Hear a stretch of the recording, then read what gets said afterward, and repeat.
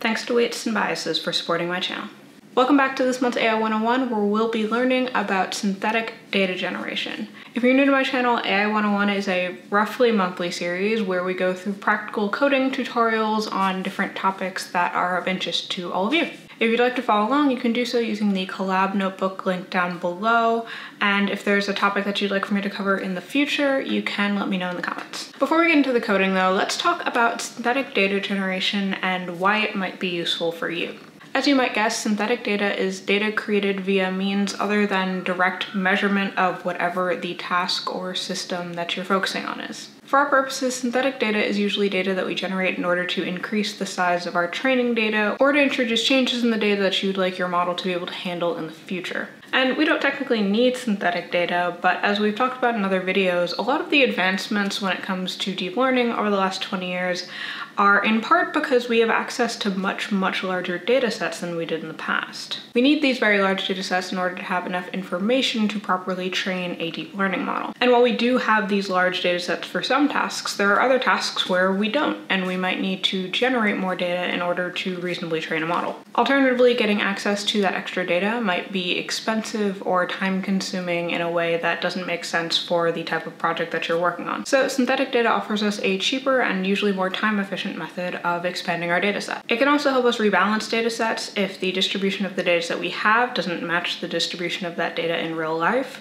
or can help us focus on rarer cases that you might find in the data that might be particularly important to get right or wrong, such as in medical diagnostics. However, it's important to remember that synthetic data is synthetic, and so models trained on synthetic data cannot immediately be translated into real-life use. One example of this is OpenAI's project on solving a Rubik's Cube with a robot hand. The model used to control the hand was initially trained on simulations, succeeding on the task about 90% of the time, and then was translated to the real-world task where the success rate dropped to about 60% of the time with a much wider variance. So this is all to say that while synthetic data can be useful for some applications, there's a non-trivial jump between training models on synthetic data and using them in real life, and that jump will require a lot of extra work. As usual, we're going to be working in Colab, and if you'd like to follow along via Colab, I'd actually recommend making a copy of the notebook and saving it into your drive so that you can make changes as needed. Starting from the top, we're going to import a bunch of stuff that will help us out, including the Weights and Biases library. If you haven't already heard of them, Weights and Biases makes developer tools for machine learning, and I'm actually really excited to be working with them for this video because they make a really awesome set of products. So as usual, when you want to get started, you just click on the arrow in the top left-hand corner, and that will also, if you're using Weights and Biases, show you this big panel that will help you see all of your metrics as they run in real time. And as you can also see, it will also show you how you can access the documentation page, which I will show you guys in a second, and you can see some of my earlier tests with this here, which records all of your runs and everything that you've used as parameters so that you can compare different versions of different models in terms of how they perform with different parameters, which is pretty cool. I'll talk about all the different things that you can do with our library towards the end of the video, but for now we're mostly going to focus on using it for data visualization and tracking the metrics for our models. Next, we're going to start off with something simple. So this is a great example if you are just getting into machine learning and you want to generate fairly straightforward clustering data sets or classifying data sets. So we're going to be using sklearn, and sklearn has this method called makeClassification where you can basically give it a bunch of different information about the kind of data set you want to make. So we're going to make a data set that has 2 features, mostly because it's just easier to plot that has no redundant features and has 2 classes. So we can divide this into 2 classes. We're then going to split our data set up front so that we have our training data and our test data. And then you'll see over in the Weights and Biases section, but I'm basically making a scatter plot here so that we can just see what our data set looks like and get an idea of where it's going to split. And so as you can see, we're starting to see all of our figures show up here. So this is the data set that we created. You can see that it's not linearly separable, so there's no linear line that you can run through that in order to evenly separate all of the data set. However, you could probably draw a line that would get a lot of both sides classified correctly, and so that is what our model is trying to do. But in short, this is a really great simple example of synthetic data because it is synthesized data. It essentially means nothing. It can have whatever distribution you want it to. It can mean whatever you are interested in having it mean, but it's a great way to start off if you are new to machine learning and you just want some data sets to play with. sklearn also has a bunch of other types of classification data generators, so you can make Gaussian data, you can make different clusters if you want to do unsupervised learning. So there's a lot of great options there for beginners who just want some data to play around with and aren't ready for bigger data sets yet. Next up, we're going to focus on a type of synthetic data that we've actually talked about a bit in my how to make your first neural network video. This is going to look actually at the fashion MNIST data set, which is a data set of different items of clothing in 28 by 28 pixel images. And the goal here is to classify the 10 different classes of clothing that they provide to us here. So we're going to load our data. As you can see, we have a bunch of different clothing items that I just picked out of the data set. And as you can also see, you can save this in the weights and biases log. So in an earlier version,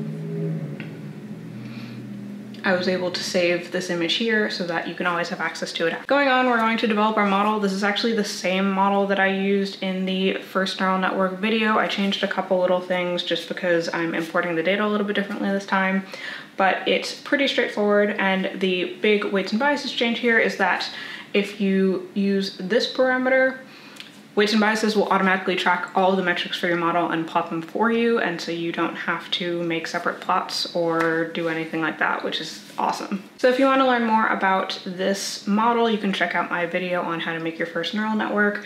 I'm not going to get too much into it now, but in short, we're making a convolutional neural network that has 2 layers, and this just summarizes it so we can see what kind of network we made. So while the model's training, we can talk a little bit about why I'm showing you this example after I showed you the example where you can just pull data out of thin air. In this example, we're actually doing data augmentation. So what I'm going to do in one of the next steps is use a method that Keras has, which allows you to change your data set in a bunch of different ways, from rotation to horizontal and vertical flips to size changes.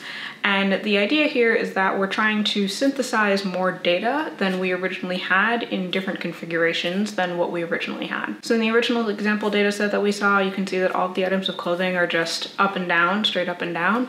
And I don't know about you, but my closet normally doesn't look like that. So we probably want to have more examples of clothing in different orientations. So for this, our model will probably only reach about 80-ish% accuracy, but if you run it for the full 100, then it'll go higher. So next up, we're going to see what our model does when we present it with a rotated image, in this case of a shoe. And as we can see, label number 2 is a pullover. This is a shoe, so that is the wrong label. And so last up for this example, we will run our images through the data generator in order to change their orientation so that we can retrain our model. So as you can see from just 10 rounds of training, our accuracy has taken a significant hit because we're showing our model images that it's never seen before, and it's being forced to learn them in different ways than it is used to. However, if we keep training it like this, it will continue to improve and be a much more robust model than the one that we had originally developed with our synthesized data. For our last tutorial, we're actually going to leave this Colab Notebook and go over to the TensorFlow website in order to look at a tutorial on generative adversarial networks. And the main reason why I didn't put this in the Colab Notebook is because they actually have a Colab Notebook with this code here for you, so if you'd like to try it yourself, you still can. And because I thought that they did a great job of presenting this already and didn't feel the need to reinvent the wheel. So this tutorial will take you through the process of creating a generative adversarial network and creating synthetic MNIST digits, so synthesized handwritten numbers, similar to the fashion MNIST dataset that we were working with earlier. And that might be an interesting example for anyone who needs a larger data set than the MNIST dataset, but also an interesting example of exactly how close you can get an image to look like something from the actual MNIST dataset. In fact, you can see here that they make a GIF of the generated images as the model trains and improves, and at first they're very fuzzy and very bad, but towards the end they start to look like something resembling numbers. So if you have time, I'd highly recommend checking this tutorial out as well, because it's a bigger and more complex model and it provides you with an interesting example of synthesizing your own data. On that note, these are 3 relatively straightforward examples of making synthetic data. But as the task that you're trying to do gets more complicated, synthesizing your data can actually get more complicated too.